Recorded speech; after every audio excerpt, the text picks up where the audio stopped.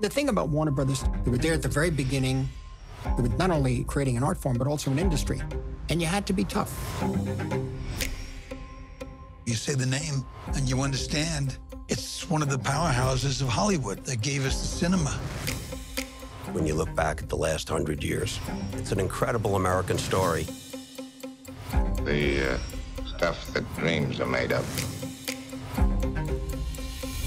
Warner Brothers, to me, was Action. Hollywood. Very daring artistic achievements. That's what I think about when I think of Warner. They were dirt poor, but they gambled everything.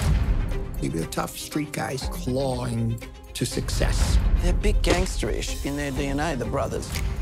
What can you say about that transaction that sends your older brother to an early grave? Sam Warner really believed this sound technology could revolutionize cinema. You ain't heard nothing yet. The factory system was breaking down. It has been described as one of the worst business deals in the history of business. We all looked to Warner Brothers for films that had a special quality to them and took chances. They were very brave. At times that were not easy to be very brave. They were always a studio that took risks. And they worked that bell. If you're going to go up to the bell, ring it. Hey, boys, look what I got here. Hey, where are the white women at? And I've been ringing that bell ever since. You know, we don't know if it'll work. Let's just try it. You have to invest in stories that make people uncomfortable and have never been told before. People being able to see their own stories. It is the greatest sense of validation. This was the greatest place in the world.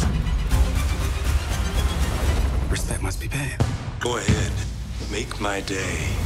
I'd never seen films like that before.